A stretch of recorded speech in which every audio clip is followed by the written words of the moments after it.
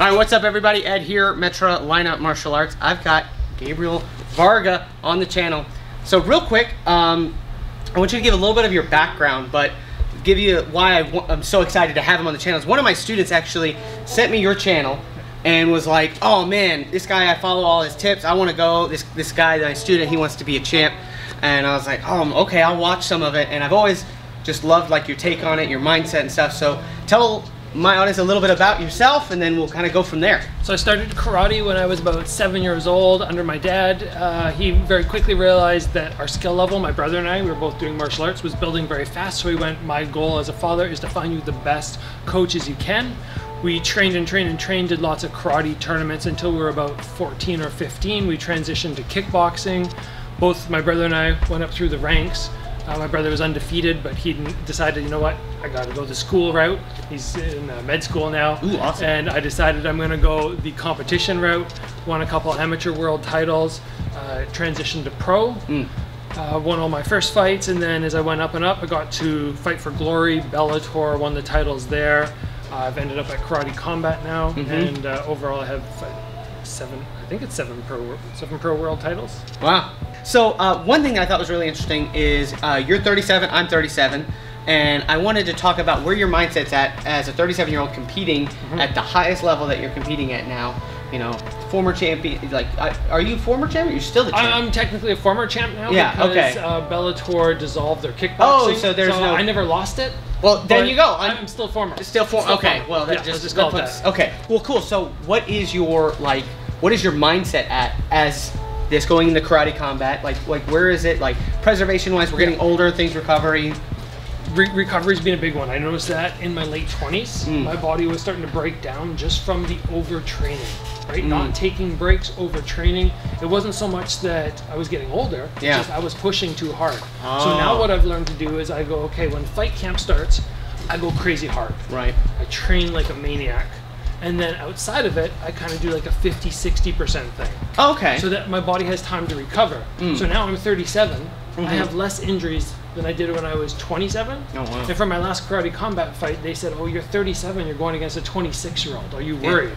I said, guys, I'm in better shape than I've ever been. Right. Like, there's nothing like 37, what, you make that sound like I'm old. Yeah. Like, I'm in the prime shape of my life. Right. So I'm not worried about that at all. When will I retire? Yeah. I'm gonna feel it out, fight by fight. That's awesome. I might go for another 5 years, I might go for another 2 fights. Right. See how I feel. Yeah, and there's so many other ways to take care of your body, which in my 20s I didn't worry about. I went, the only way to win the fight is to train harder than my opponent. Now I go, I got to train harder, but I also got to train smart. Yeah. So what are the recovery methods? You know, you're using the cold therapy. Oh yeah. I have red light therapy. I have all the supplements I'm on, which in my last fight is like, holy smokes, my body feels amazing. Oh wow. It's recovering. I don't have the lactic acid buildup and the normal pain every morning when I wake up. So just being smarter made a world of difference for me at this age. Yeah. Wow, that's really cool. And then I guess the last thing I kind of want to touch on, right, is that when you were coming up and starting to win some titles and things like that, when you first started going that route, what was it like competitive? Like, where was your mindset at in terms of like, because like they always talk about like, you know, if you watch like the Michael Jordans and they, you know, they kind of make it personal even when it's not personal. What was your like competitive spirit like? And then what is it like now? Yeah, I've always had, I'm a little different than those guys, right? Yeah. I've never had people say no, like Michael Jordan, no, you can't succeed. I've always had good support system. I was lucky in that sense. But for a lot of people, they go, oh, did you know you were going to be a world champion? I had no idea.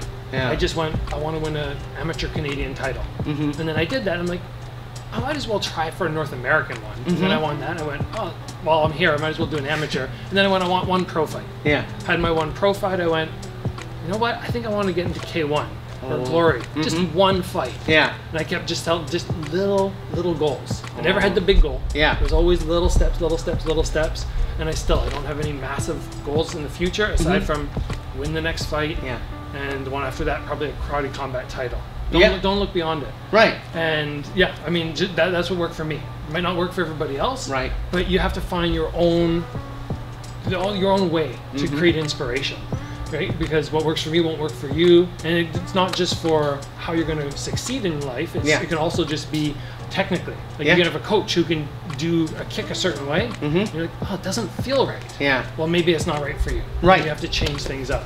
Oh man. So yeah, I mean, the best advice that I have for somebody who wants to be a pro fighter is just make sure that you don't cut corners. That's it. Yeah. You know, if you're like, oh, I'm gonna be a pro fighter, but on the weekends I'm gonna, you know, slack off and I'm gonna drink beer and eat pizza every weekend. There goes my life. I'm like, yeah, then that's probably not for you. You do have to buckle down. I'm out. Yeah. Yeah. Everybody else is Mike like, is "No, out. I'm done." Yeah. There is some dedication. Sure. That's required, and not everybody has that. No, and It's fine. That was what I was kind of wanting to know. Is like, you know, I was testing for my Brazilian Jiu-Jitsu brown belt a couple weekends ago, and I was so hyper focused on it. Like my diet was right, I was training a lot. I had that like the little goal in front of me. It was only like 2 or 3 weeks away. It wasn't like, or maybe like a couple months, but it wasn't like, you know, like, oh, in like 10 years I'm gonna do that. So it was able to like really hunker down.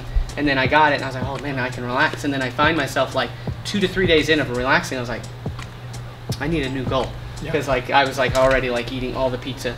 But I want to touch on one last thing that you said, and I loved it. It's kind of the Jeet Kune Do concept philosophy of absorb what's useful and discard what's useless. So if you see somebody like, I can't really do that kick.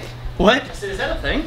Bro, they try to, I've never heard that make, before. everything is Jeet Kune Do. Yeah, listen. Every smart thing that anybody says is kind of like a Jeet Kune Do. And Yeah, it's Bro, like y'all everything- can't have everything. It's like everything is karate. Hey, you can't have everything. Yeah, we're gonna take it. We have to make it popular somehow. All right, well, thank you so much. I really Oh, you appreciate did it. the one more. Do you want to absorb? Oh, yeah. Absorb. Yeah. Absorb what's information. useful, discard what's useless, and then you kind of add your own flair to it, right? And that's creating your own style. Yes. And that's exactly everybody. You have to create your own style. Nobody can watch my channel and be like, I'm gonna be Gabriel, Yeah.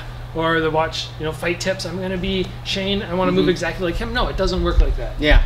Try all the different styles. Take the pieces, and then create your own style. And that's when you're gonna be your best version.